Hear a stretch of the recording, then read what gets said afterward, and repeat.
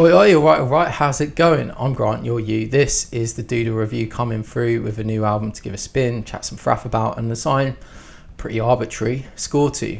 Today, we're talking about an album that some of you might not have heard yet, and a few of you may not have even realised has been released. The new record from Jack White. And that's not me trying to be pretentious.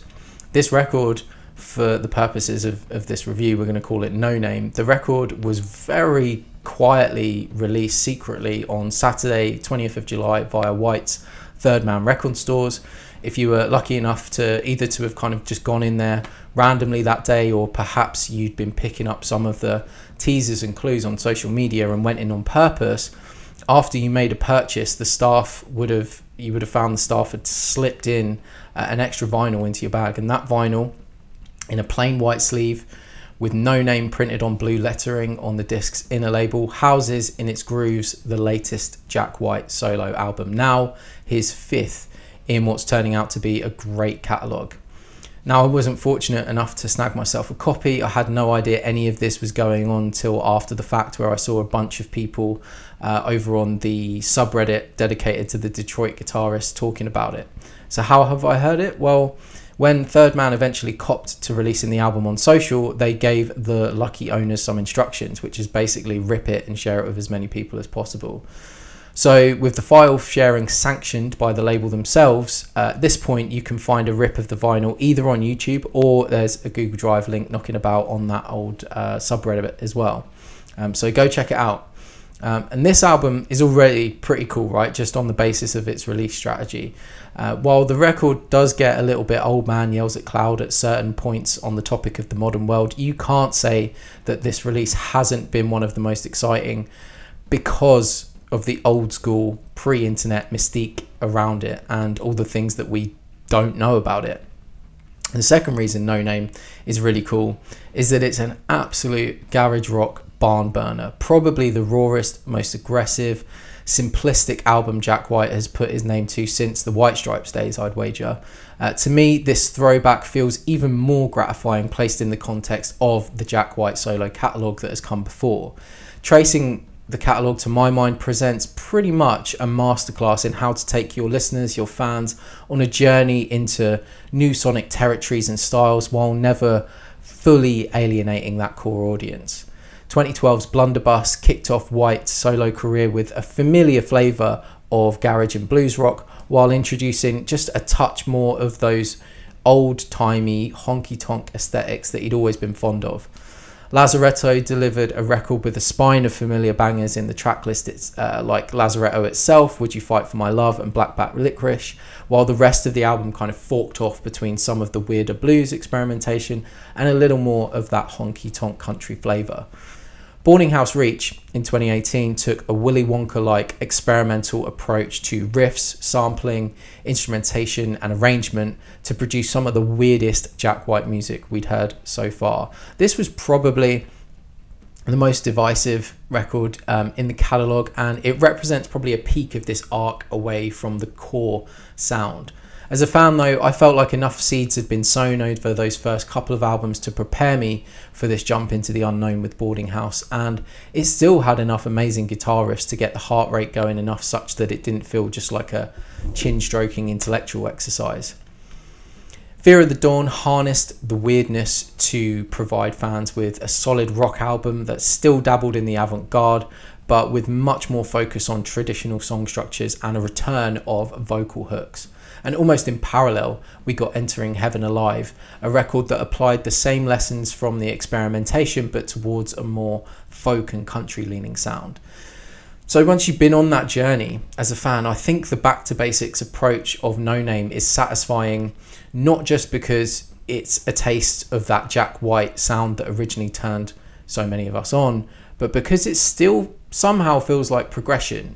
Over the course of the discography, we've seen Jack take this maximalist approach, adding more and more new sounds, new layers, new instruments, new arrangements, new experiments. No Name feels like the answer to the question of how do we retain the soul of everything that we've gained over the last decade while removing just as many components as possible, trying to strip it back, be minimalist. I think No Name answers that question and happens to be an absolute blast of a record to listen to at the very same time. My favourite part of Jack White as a guitar player has always been his attack. He has this stiff arm, like tightness. It sounds like plucking a chicken, to quote another well-regarded guitar player. Being an overall heavier rock record, this is on display throughout, making it a delight to listen to on that level, leaving me with that screwed up face usually reserved for the heaviest of bass lines. And I'm thinking of, you know, track A2 with its bar chords going up and down the neck, the ferocious punk of A6, and on track B1 where that attack really emphasizes the space in between chord strikes that gives the whole tune its power. And the drums on this thing are fantastic as well. Initially, I wondered whether it was White himself behind the kit or most recent rhythmic collaborator Daru Jones. Based on White's playing in the Dead Weather, I actually think they have quite a similar impressionistic style. They're both really able to riff on a tune almost as much as a guitar would.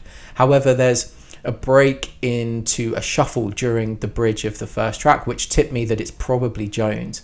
Even though White has a similar ability to riff, Jones, I think, has a much more solid tempo, which would support a part like that. And this suspicion was confirmed by Jones himself, who subtly copped to his involvement in the record by posting a picture of the vinyl on his page.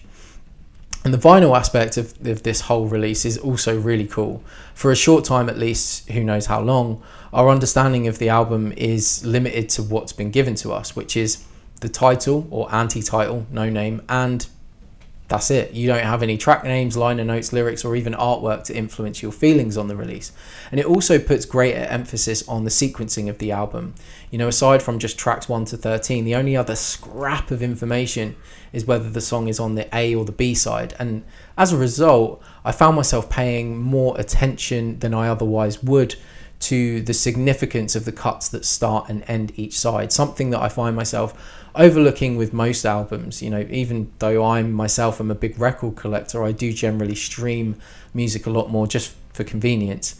And it's nice to be forced to pay attention to these details, even in this case when I have actually loaded the track files onto my phone. Despite how much of a blast I've had with this album, I do have a few minor hang-ups. As I alluded to before, there's a couple of lyrical moments that just give me a touch of the cringe, whether it's the bitterness of A7, where the grouchy "what's become of this world" lyricism feels a little forced into the chorus melody, or in B5, where some horniness comes to the forefront that's a bit yeah. The blistering overdrive of the guitars is incredibly satisfying, but also, and I felt this way a little bit about Fear of the Dawn, very occasionally just a touch fatiguing on the ear. But my suspicion is that right now listening to a rip of the vinyl probably isn't helping that. Song-wise, I would probably say I find track 12 or B5 the weakest in the mix. It just feels like we have better versions of the same song earlier on in the record, so by this point it's just starting to feel a bit repetitive.